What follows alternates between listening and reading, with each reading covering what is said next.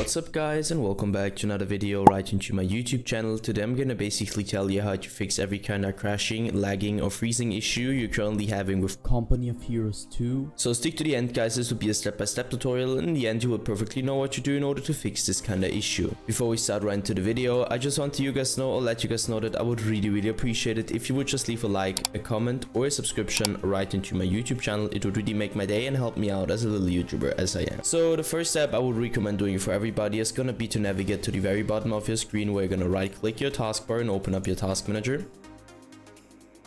The next step is gonna be to navigate to the top left corner of your screen, clicking onto processes, and once you click processes, I want you to simply end every single task which is currently running and has nothing to do with Windows, obviously. So two reasons for that. First of all, too many applications, too many background processes, too many programs, too many games running at the same time on a low-end or bad PC will cause crashing, lagging or freezing on the long term, because your PC can't handle that anymore. So just trust me and end every single process.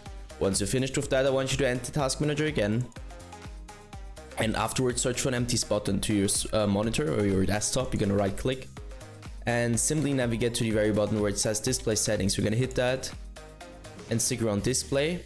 And the first step is going to be to identify which your main monitor is, and obviously this just applies if you have more than one. So you're going to hit identify and identify it. Once you're done with that, scroll down, go to scale and layout, where I want you to change the size of text tabs and other items to 100% as recommended, and the display resolution should be the same as in game. So for example, if you have an in-game 1720 by 1070, I also want you to apply this to your display resolution.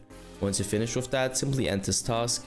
Navigate to the bottom left corner of your screen, click into the Windows symbol, open up your settings, navigate right onto Update and Security, and stick around Windows Update, where I want you to click into Check for Updates. So once you're finished with that, end this task. Navigate right onto your graphics card, driver, application, or use the browser for that, and down to the latest version of your driver, just to provide the best possible performance in general for your PC.